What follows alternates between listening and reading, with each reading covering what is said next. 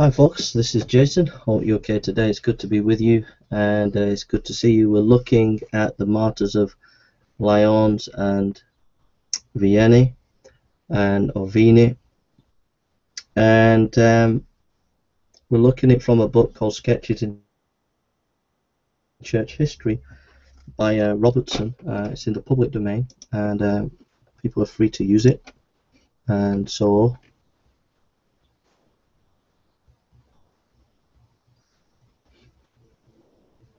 that's what we're going to look at now, and I hope that you're going to be blessed by this.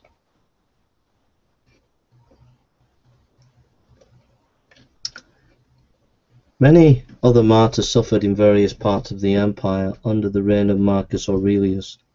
Among the most famous of these are the martyrs of Lyons and Vienna, or Vienna, in the south of France, or Gaul, as it was then called, where a company of missionaries from Asia Minor had settled with a bishop named Pothinus at their head. The persecution at Lyons and Vienna was begun by the mob of those towns, who insulted the Christians in the streets, broke into their houses, and committed other such outrages against them. Then a great number of Christians were seized and imprisoned in horrid dungeons, where many died for want of food or from the bad and unwholesome air. The bishop Pothinus, who was 90 years of age and had long been very ill, was carried before the governor and was asked, "Who is the God of Christians?" Pothinus saw the governor did not put the question from any good feeling, so he answered, "If thou be worthy, thou shalt know." The bishop, old and feeble as he was then dragged about by soldiers, and such of the mob as could reach him gave him blows and kicks, while others who were further off threw anything which came to hand at him. And after this cruel usage he was put into prison, where he died within 2 days.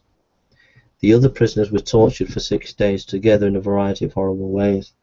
Their limbs were stretched on the rack, they were cruelly scourged, some had hot plates of iron up to them, and some were made to sit in a red-hot iron chair.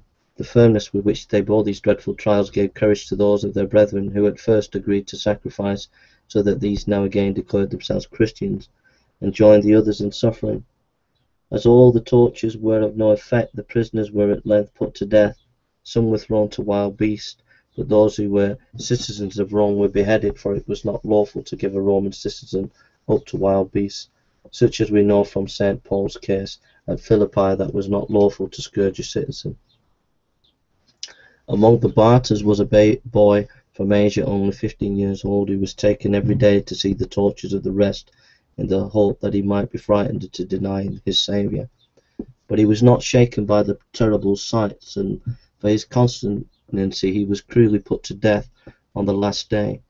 The greatest, cruelest of all, however, were borne by a young woman named Blandina. She was slave to a Christian lady, and although the Christian regarded their slaves with kindness, very unlike the usual feelings of heathen masters towards them, this lady seemed to have thought that a slave was not likely to endure torture so courageously as a free person, and she was the more afraid because Blandina was not strong in body.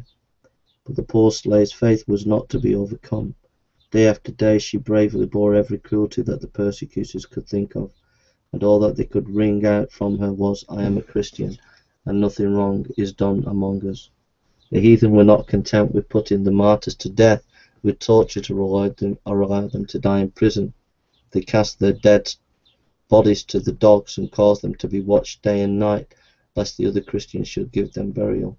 And after this they burnt the bones and threw the ashes of them into the river Rhone, by way of mocking at the notion of a resurrection. For example, Paul had found at Athens, Acts 17:32, and elsewhere, there was no part of the gospel which the heathen in general fought so hard to believe as the doctrine that which is sown in corruption shall therefore be raised in incorruption, that that which is sown in a natural body will one day be raised as a spiritual body. I'm nearly in tears. That's just an amazing story. Just remember, if you're a Christian, to stand fast.